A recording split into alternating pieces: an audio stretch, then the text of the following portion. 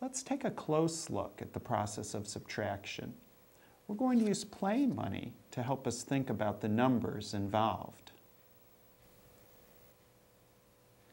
The first problem that we're going to look at is 264 minus 39. We're going to think of this as a subtraction problem involving money. We have $264, take away $39. Let's count out $264.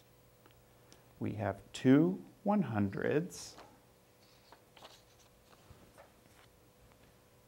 We have 6 10s. 1, 2, 3, 4, 5, 6. There's my 6 10s. And 4 1s. 1, 2, 3, 4. So right here, I have $264 counted out. I'd like to take away $39 from that 264. When we subtract by hand, we start with the ones place. We'd like to take $9 away from our 4. But I can't take $9 away from these 4, so what I'm going to do is take one of my $10 bills and exchange it. I can exchange this $10 bill for a packet of 10 ones. I've already banded together 10 ones here.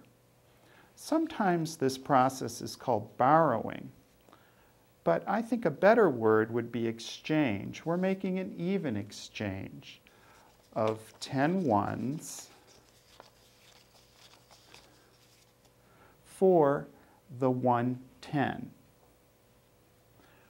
When we write out this procedure, we cross out the 6 and change it to a 5 because we no longer have 6 10s. We have 1, 2, 3, 4, 5.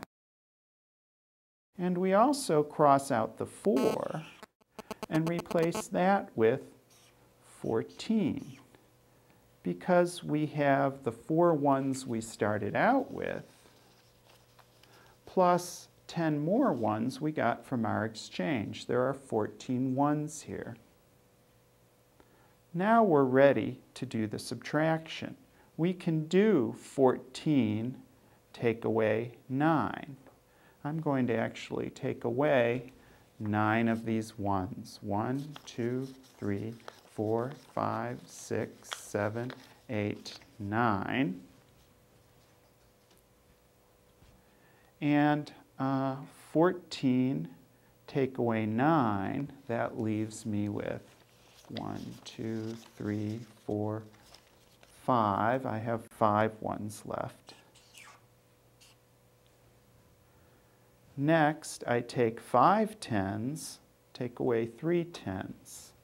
So from my stack of 10s, I'll take away 3. That leaves me with 2. 5, take away 3 is 2.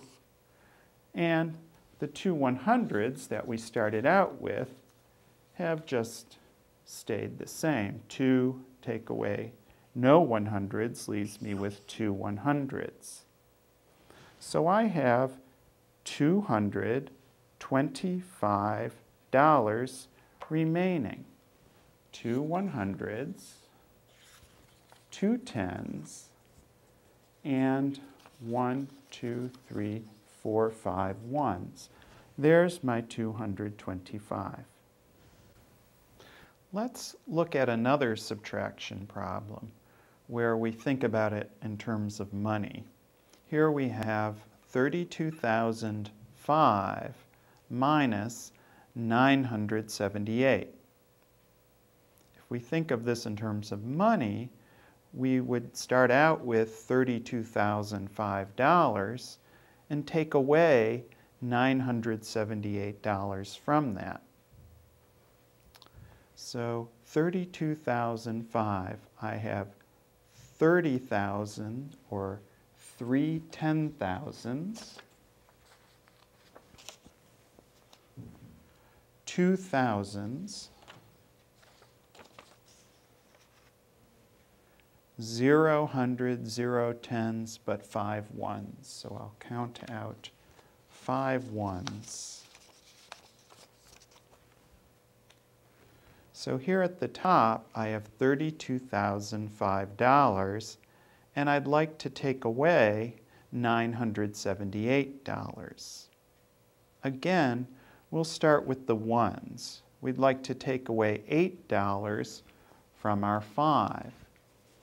But we can't take 8 from our 5 unless we make some exchanges here.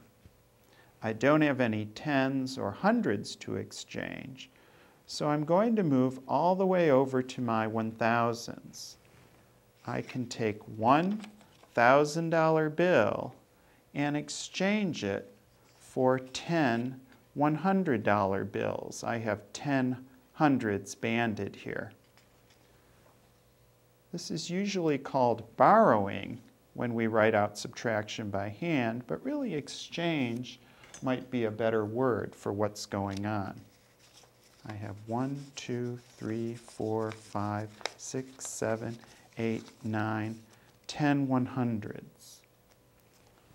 So this step of the process now, let's indicate it on our problem here with my marker.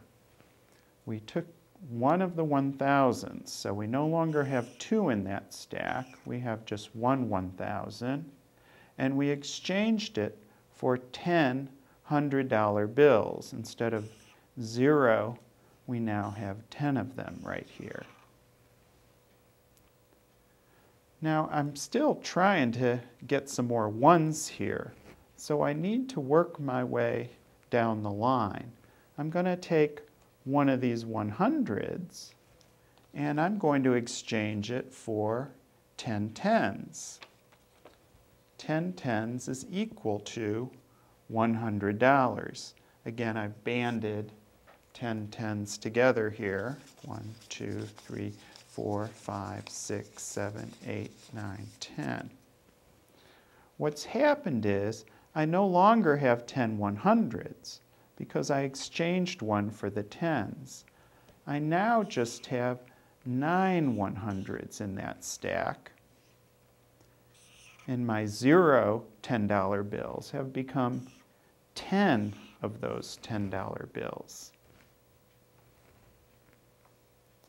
Next, I can take one of my $10 bills and exchange it for 10 ones. Take off the band, count them just to check. There are 10 ones there, and I add it to my stack of 10 ones. Now my tens have decreased by 1, so I now just have 9 of these $10 bills. Let's indicate that. And because I have added 10 ones to my stack of ones, I have 10 plus 5 or 15 ones here. I now have enough ones so that I can start my subtracting. But before we start subtracting, just think about how the amount of money here at the top is the same as the $32,005 we started out with. We just made several even exchanges along the way. So now let's start the takeaway process. $15, take away 8. I need to take away 8 ones. 1, 2, 3, 4, 5, 6, 7, 8. Get subtracted. 15 take away 8 leaves me with 7. I have just 7 ones left. Let's verify that.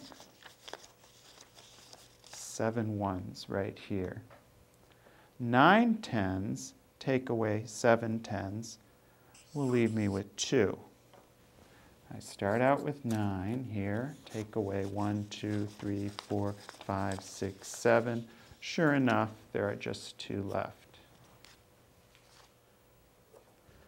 9 hundredths, I want to take away 9 hundredths from. Well, 9 minus 9 is 0.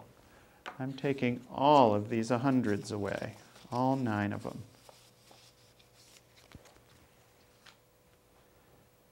Now, I have one 1,000 left, and I'm not taking any thousands away from that, so I still have my 1,000.